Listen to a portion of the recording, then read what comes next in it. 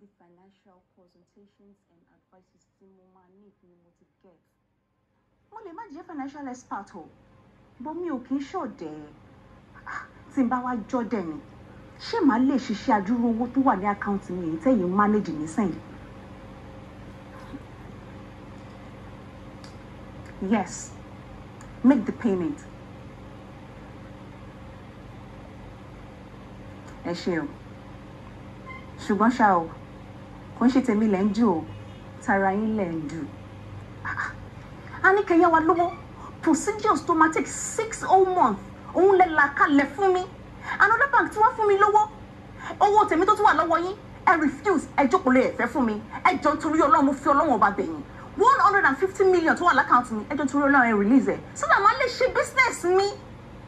Details tẹ́ máa need. Mo ti send díẹ̀ sí lórí letter headed paper mi. Ó wà nínú email yín. Ẹ jọ̀ọ́ nítorí Ọlọ́run mo fi Ọlọ́run ọba bẹ̀yìn. Ẹ release owó mi. Owó yìí is meant for business. Ẹ jọ̀ọ́ now. Kí ló máa ń ṣe àwọn account officer yìí yẹn? Most especially those one, ó ti wà jumpy jù. Mama dá wọn lóhùn. Àwọn báńkì ayé àtijọ́ yẹn, wọ́n ṣe máa ń ṣe bí ministry ni. Wọ́n mọ báńkì ti yẹn. Immediately we're able to fulfill all the collaterals formalities tó bẹ̀rẹ̀ lọ́wọ́ wa. Owó dáhùn lákàntì ni.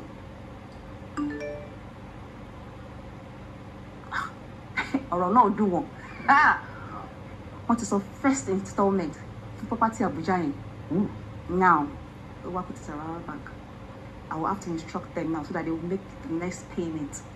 Congratulations, I should say that to you. Congrats. This is lovely. Let go. Let go. Can you share? Sure, okay.